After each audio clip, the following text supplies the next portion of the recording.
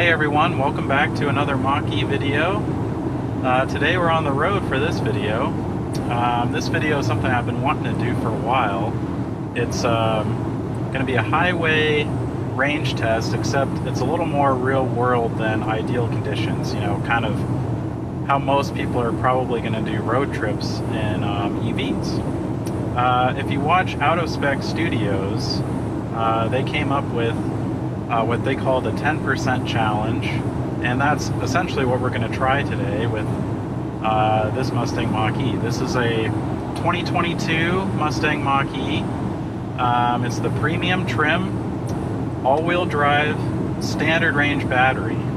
So it's actually the worst range Mach-E in the lineup.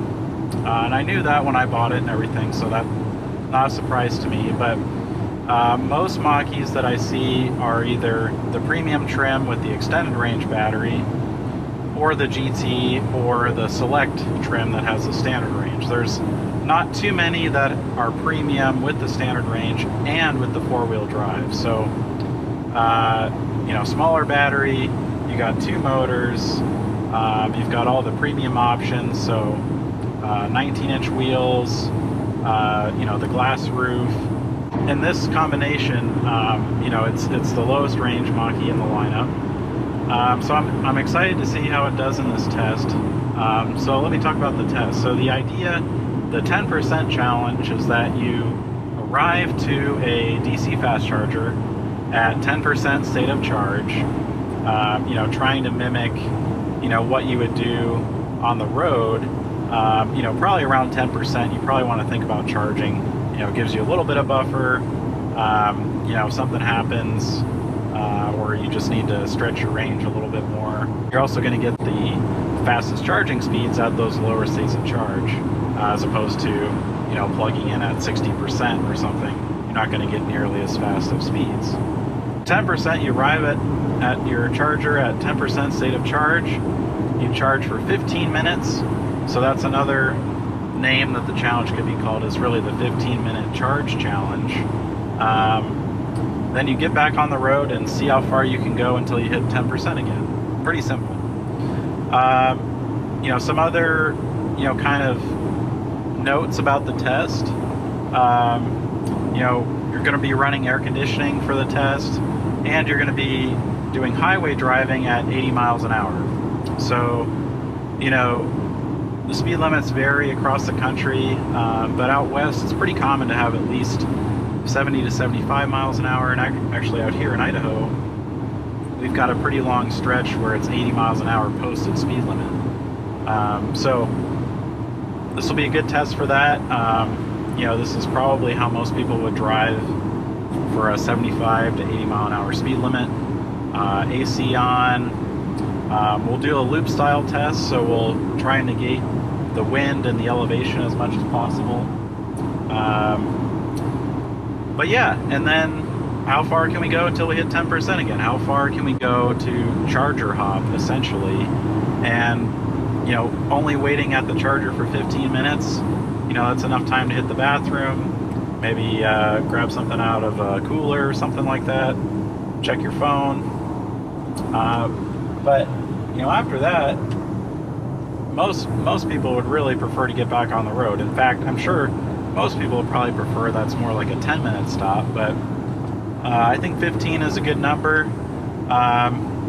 You know, depending on my result, it might be interesting to do the test again and charge for 20 minutes, just 5 extra minutes, just to see how many more miles that would give you.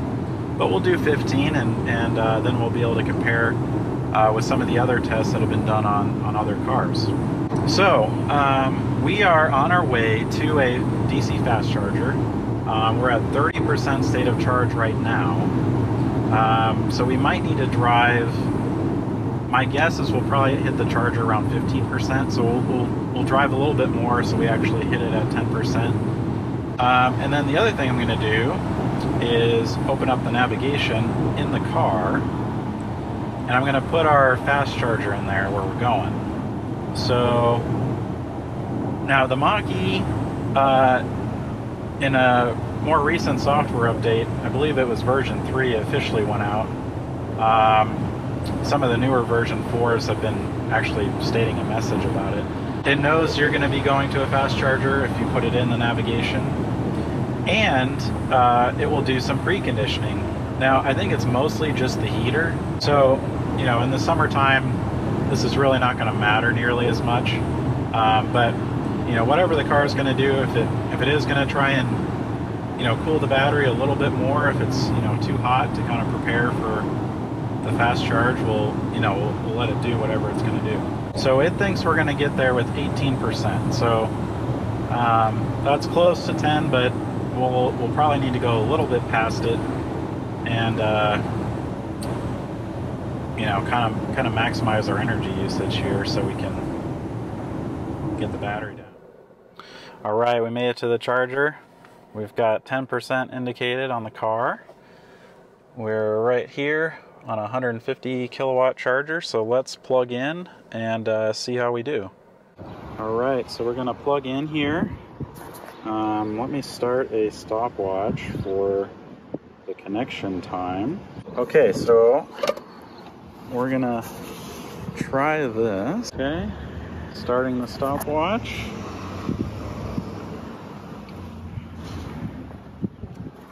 Whoops. Connecting to vehicle.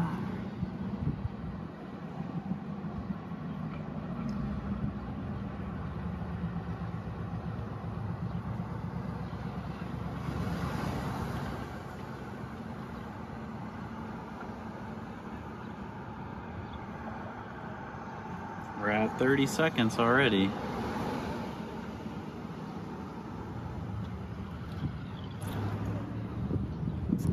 I don't hear anything happening yet. There it goes. Okay. So we're at about 43 seconds there on the stopwatch. Okay. Let's come around here. And let's see. Welcome. Continue. Sorry, I guess I blocked the screen with the cable there. There we go. 96, 98 kilowatt, perfect. Kilowatts, 100, 101, 102. And I'm gonna start a stopwatch on my wrist here too, just in case. This is great to see these charging speeds. You know, these stations here, some of the 350s, they've derated all the way down to 50 kilowatt hours, and the Mach-E, the standard range pack only supports up to 115 kilowatts. So these are great speeds. These are some of the highest I've seen. Battery's nice and warm, good temperature out here. It's in the 80s, and we're at 1 minute in, and we've delivered 1.5 kilowatt hours. Still holding steady at 107.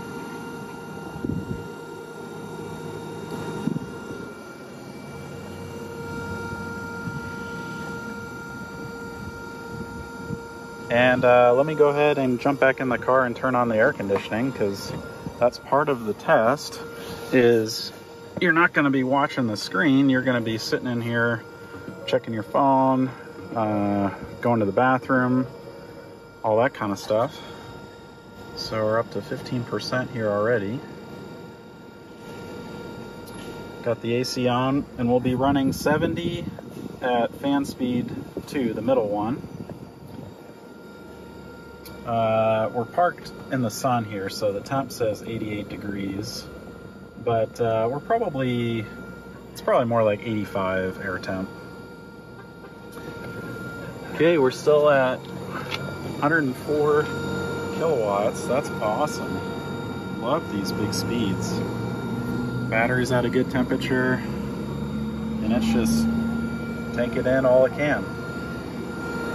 101, 97. Okay, it's starting to taper down. 93, 91, 90, 88. This is to be expected. So after about 2 minutes,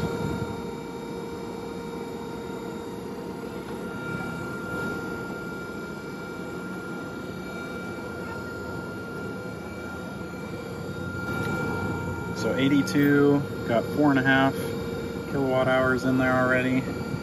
We're at 18%. Hop back in the car here.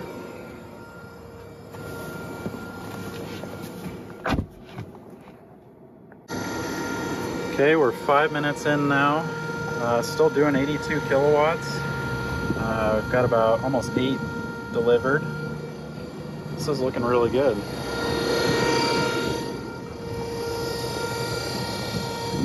Come around here so you can see the car. Running the cooling, keeping electronics and the battery at a good temperature here.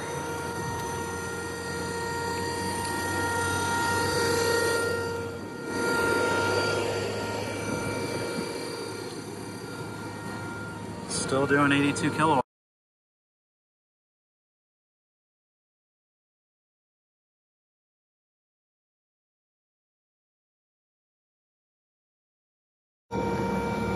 All right, we're at 14 minutes. Still doing 84 kilowatts. Delivered 20.5 kilowatt hours. And we're gonna stop this as soon as we see this click to 15 minutes. Nice to see a nice steady charging speed at the big spike at the beginning. Get it going, and it's maintained here in the mid 80s very nicely. Okay, we're on the home stretch now, getting ready to stop.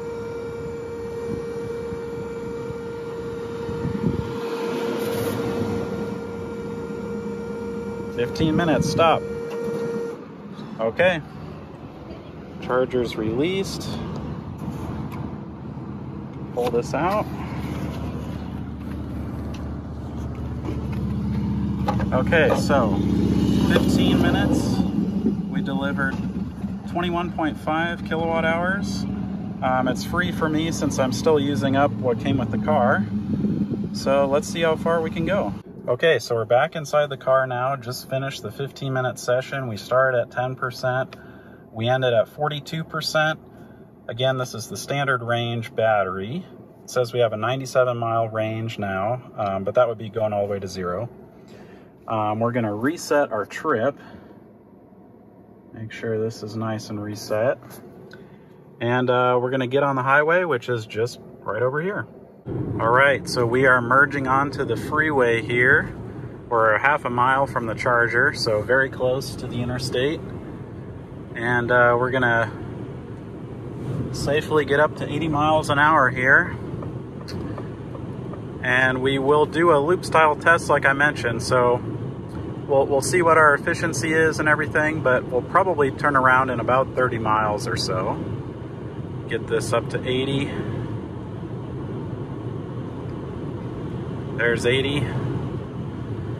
Cruise control on, blue cruise activating. All right, here we go. You know, I was kind of hoping to do this test when it was more in the 70s, like 75 degrees or so. But can't control everything. You know, there's no rain. It doesn't seem excessively windy. I'll check the wind report and report back on that. But seems pretty normal out here for, you know, kind of the west and the mountain desert, open plains. You're gonna get some wind out here. That's just kind of how it is.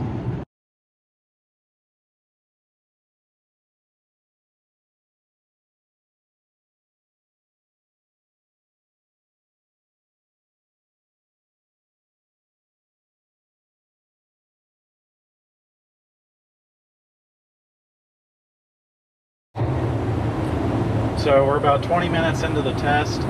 We've gone 24.8 miles. We're at 29% state of charge user displayed. And we're at 2.6 miles per kilowatt hour, which isn't too bad considering these speeds. So I think I'm gonna take this exit and turn around. And then if we have to go a little bit past the charger the other direction, that's no problem. So I'm gonna get off here.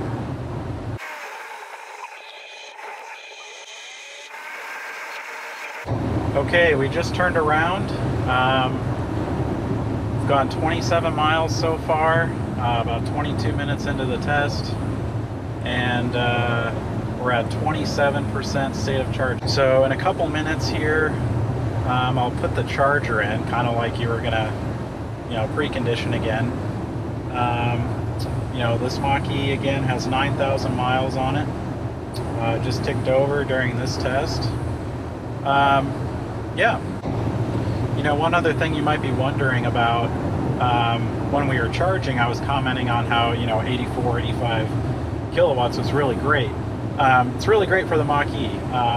There's cars out there, the ID4, the Porsche Taycan, the Lucid Air, some of the Hyundais like the Ioniq 5. All of those cars can charge a lot faster. They can charge in the 200 kilowatt range, which, that's a huge difference. You're charging over twice as fast as I was.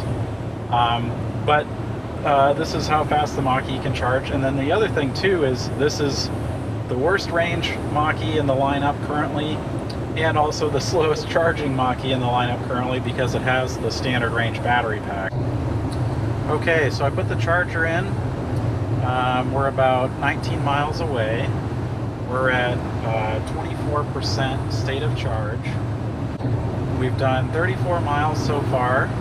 So back at the charger, that'd be about 55 miles. Right now it's estimating we would get to the charger at 14%. We've got a little bit of elevation to gain on the way back. So my guess is it'll be pretty close to 10%, but we'll go a little bit further if we can, and do another update here in a couple minutes. We're at 11% coming up on the charger. I'm going to go past this exit just so I can see when we actually hit 10%, because if I get off and then do the lower speeds, it's not quite the same test. It would add a couple of miles. So we have gone 51.5 miles. We're at 11%. Let me get over here. And we're going to hit that 10% anytime now. So we just went past the charger, so this is about as close to a loop style test as we can really do here. We're only going to end up going a couple miles, maybe 2 miles past it. I'm going to try and get over here. I have to speed up a little bit.